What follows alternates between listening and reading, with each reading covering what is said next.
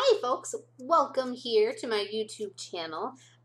This is ICAD number 7 for me, and this one, like number 1, has been inspired by the mood board at Our Mixed Media Moods. The top middle picture really was speaking to me. It had this gorgeous flower on it. So let's get started. I'll show you how I created this beautiful little ICAD. So this index card is 3 inches by 5 inches, and I've already prepped all of them, so this just has a layer of gesso on it.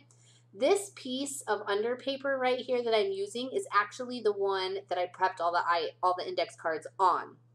So it has a ton of gesso with this tiny bit of navy from Dina Wakley. She calls it Night. It's such a really beautiful color.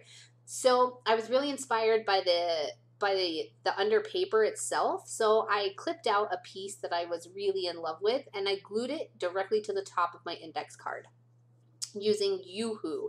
So the reason that I'm using Yoo-Hoo and I'm not using a gel medium is because I wanted the areas of the under paper that we're showing through as paper to stay super absorbent, because now I have like scribbled around the edge with a Stabilo Marxol, and when I activate that with water, then the paper really picks up the pigment and the paint that's on there kind of resists it a little bit. So I get this really interesting sort of grungy, cool technique going on. It's really awesome, and I love it. So when you're putting your paper down, keep that in mind. Sometimes you want to collage the top and the bottom with like a gel medium, and sometimes you don't. So I dried that once that was all down and did the Stabilo and let that go. And then I have... trying to see. Oh yeah, okay. So then I put in some Night, that beautiful kind of like Payne's gray navy colored paint that Dina Wakley has. I put that into the bottom of my cup and a tiny bit of water, and I am now sketching into place a flower in the same kind of shape that's happening on that mood board. So, and I'm also using a pinstriping brush, or something that's similar would be like a fine line brush or a nail brush, just something with a really small, thin bristles. And the reason is because it's almost impossible to overload your brush with paint because they're just not big enough to hold a lot of paint. So I'm getting this very cool, like almost dry brushed effect, and you can kind of see the paint's very dark where I first put the brush down, and then very quickly as I pull the brush against the paper, then that paint starts to dissipate. So it's really cool. Now I am using that same brush, but I am using some gesso to sort of add in some kind of cool little white dots and give some value to my flower, because even though I had those different tones in the navy or Night, the paint color is actually called Night, even though I had those different tones going on in there, it still needed a little bit of highlighting for me. Now I'm pulling out 2 colors of DMC floss. This is like an embroidery floss, and it's really popular, and it comes in an insane amount of colors. I'll have the specific colors for you listed in the supply list below. After I had everything dry, I kind of decided I wanted it to be that much grungier around the edges because I had all this beautiful white gesso showing towards the center of the card, and I wanted to give it more depth. The whole card in general, I wanted to have more depth. So by running that Stabilo around the edge again and then activating it with water, I got this kind of like cool, luxurious frame. So it's really nice, and it's fun. And you know, a little bit goes a long way when it comes to a Stabilo. So you kind of do it gently and in stages, because you can always go darker, but it's really hard to go lighter, especially with a water-soluble product like a Stabilo Marxol, because if you put wet paint on that Stabilo, then that paint is going to actually come up, and it's going to mix, or I mean that Stabilo is going to come up and it's going to mix into the paint, and then that paint's going to be kind of grungy. Now I'm going to do some embroidery stitches. So I love this, hand stitching onto my piece, and this is the most hand stitching I've ever done on one piece, and I love it. I'm totally in love with the whole piece. It just makes me so stinking happy. I'm going to do 2 stitches. I'm going to do a little cross stitch, which is just an X where you cross it over, and then I'm going to do a French knot. So it gets really quick here because it takes me quite a while to put in all these different stitches. And I start with the navy colored thread. And like I said, those specific names and numbers will be below in the supply list, either on my blog or in the description of the video.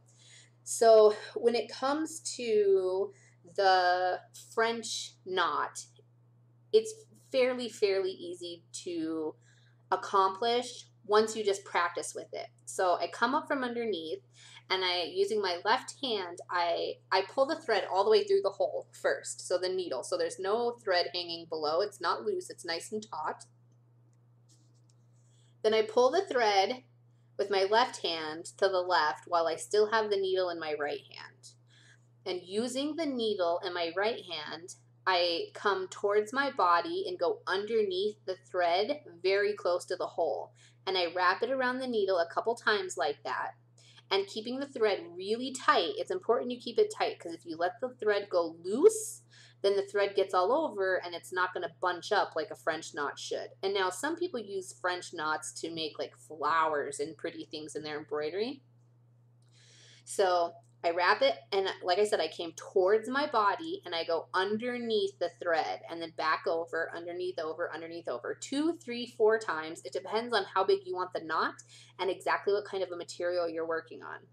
And then I put my needle fairly close to the hole that I came up under, but far enough away that it's not going to rip, because I'm using paper here, and it is 2 layers of paper. I should mention. Is it 2 layers? It is 2 layers of paper, because there's the index card, and then there's gesso, and then there's the under paper. So keep that in mind too. I have 2 layers of paper here, which makes it that much stronger. So after I have the thread wrapped around the needle, then I go a little bit, like just a couple centimeters, like a couple millimeters, not a whole lot, but enough where like I mentioned, the paper isn't going to tear. And I push the needle back through the paper, going nice and slowly, and then I feed the needle all the way through, the whole time keeping the thread really taut with my left hand, okay? And then I come all the way through, and as that thread starts to pull really tight where my finger is, I can let go, and it's created like this really cool little knot on top of itself. And it's so wonderful. And once you kind of practice doing it, then it's really awesome, and it turns out beautifully. I did switch from a navy thread to sort of like this steely gray or steely blue kind of teal color, and it's so beautiful, and it goes really well with the navy as sort of like a lighter kind of like little petal on this flower.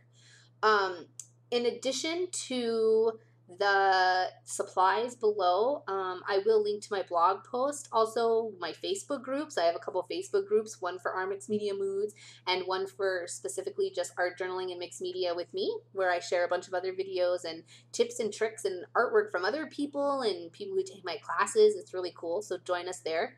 And then the reason I brought this up, things I'm going to be listing, is because I'm also going to list the link to a video that is really good on showing you how to do French knots. Okay, so that's it, guys. Oh, I did get out my Sharpie paint marker, my white one. This is a water-based marker, and I used it to add some dimension and detail to my project. So I'll pop those detailed photos here at the end again. Thank you so much for joining me. ICAD has been really fun so far. I'm really glad to have you here. I love our mixed media moods. Feel free to subscribe because I have a bunch more videos coming up, and I'll see you around.